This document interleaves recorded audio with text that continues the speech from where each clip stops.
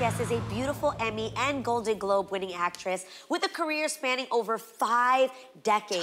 We absolutely fell in love with her as Dr. Quinn, medicine woman, and now she's back to tell us all about her leading role as Harry Wilde. Please welcome the legendary Jane Seymour.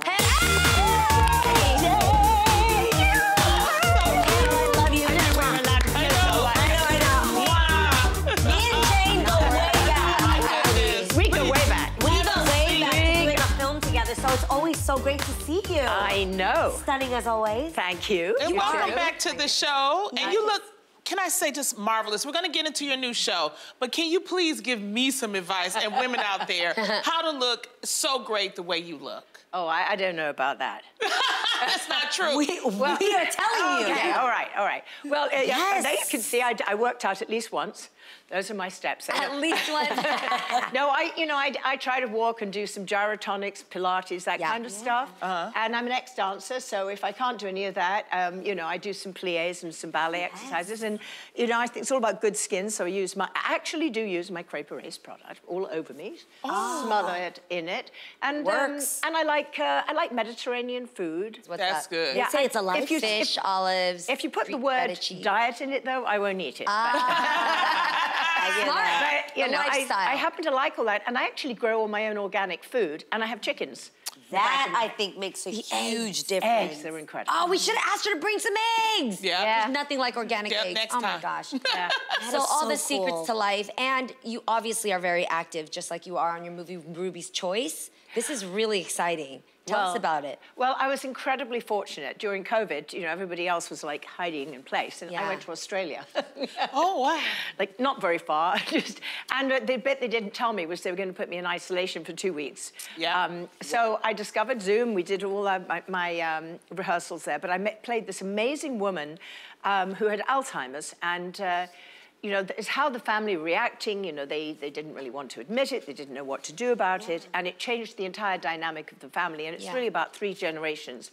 And this amazing woman, Ruby, ends up having to live with her daughter and her family and her granddaughter, who she doesn't really know very well. And the granddaughter and she really bond. And she changes the dynamic of everybody in the family. And so it shows that Alzheimer's, as bad as it is, also, there is something kind of amazing and wonderful that happens from her. And, of course, she makes the choice ultimately for herself to go to a home. But it really shows you authentically what that process is like. And it's so important to me because 1 in 2 of us over the age, I think, of 60 or 70 will have it. And there is no cure for it. Yeah, both my grandmother and grandfather had Alzheimer's. Today, still do. I'm visiting her tomorrow, and I don't know how to approach the situation. Every day is so different. So this is something that'll be... Well, I'll give you advice right now. If they say, like, for example, Ruby says, oh, my husband's coming to pick me up, and you know that he's been gone for 20 years. Correct. You just say, you just say, oh, yeah, okay, but would you like a cup of tea now? And then you just... it just washes it away. Don't correct them. Oh. Never correct them. Yes,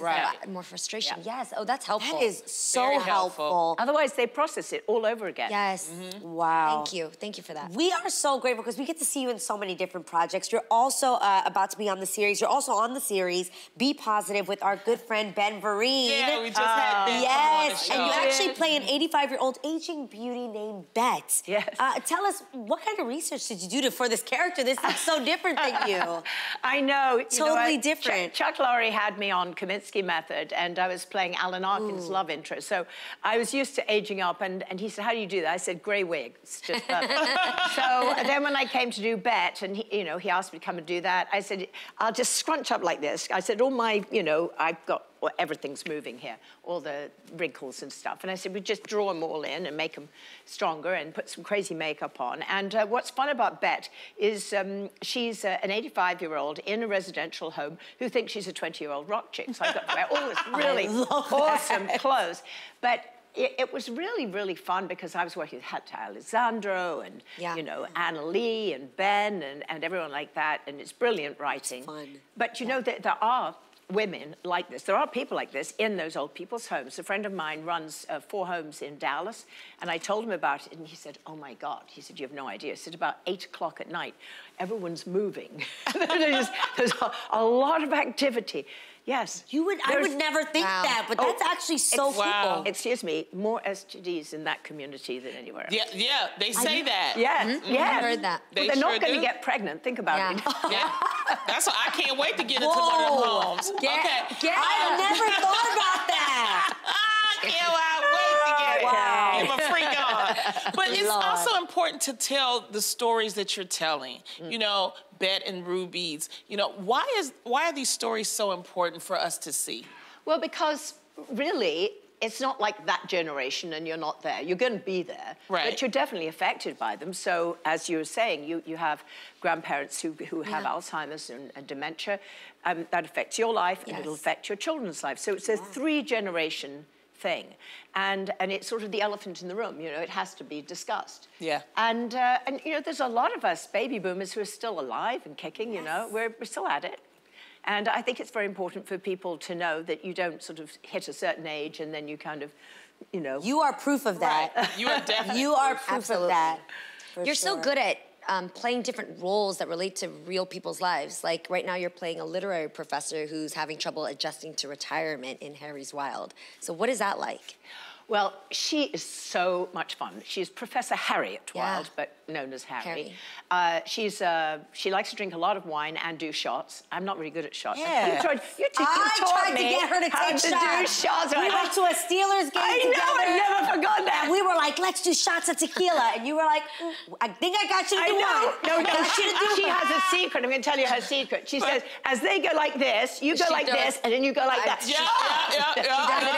Well. You did. On that note, we actually have a clip from Harry Wild. Let's check it out. I love it.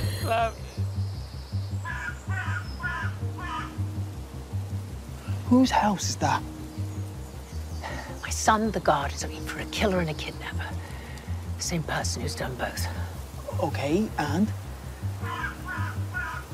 Wait, you saying the killer's over there? Well, I'm 90% sure. So call your son. How do you know he's not in there?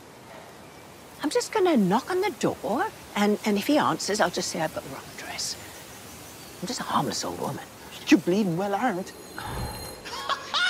but that's what I mean. How do you channel that character? Is that something you're pulling from reference? Yes, no. So she becomes a detective by accident because she realizes that her son's a detective, and she realizes when she looks through his paperwork and looks on TV that you know, the crime is something to do with an Elizabethan, you know, rare manuscript that nobody but she would know about. And, of course, he won't listen, and then she has to go and solve the crime. And mercifully, this young man who, if you watch the thing, he actually mugs her, but then she realizes it was a good reason? Okay. Anyway, basically, he becomes her sidekick. He's quit school. He's 15. She's a professor. So while they are running after these bad guys, she's using her knowledge of literature and history to you know, discover who's who. But she only has a stun gun, which doesn't go very far. And he's from the wrong side of town. And so he knows a man who knows a man who knows a man, because he grew up in the world. She did not.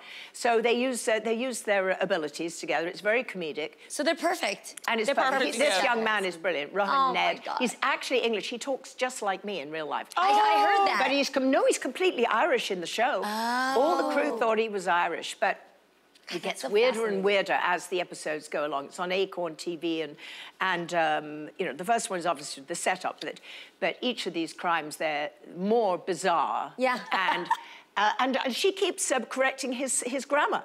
You know, there's someone's about to kill them, and she goes, you know, he said hang, not hung. Pictures are hung. Right. Do you do that in real life though? Because I feel like you seem proper, so I feel like you can teach us a few things grammatically. I am the bane of my children's life because I'm always correcting them. And I want to talk about that because as a new mom, I'm learning how to balance the career, and you've got careers and so much going on. What is my advice when it comes to like a new mom? Give me something. Okay, well, I think number one, you've got to teach them how to swim.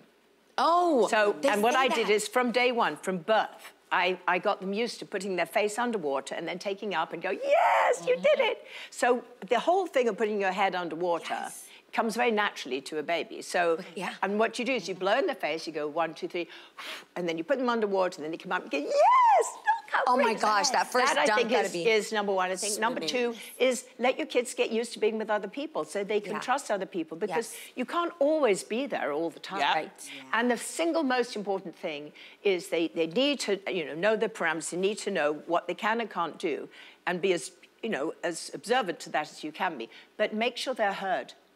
And especially when they're teenagers, they have to be heard, even if what they're saying is just so wrong. You go, oh, let me think about that. I'll come back to you on that one. That's I haven't thought about it that way before. Gosh. Okay, we have learned so much. Yeah, Thank you so much, Jane, That's for coming amazing. through. Thank so you. good. Thank you for the advice, because she needs it, okay? I don't think so. Yeah. You can catch episodes of Harry Wild streaming now on Acorn TV. Be sure to check it out.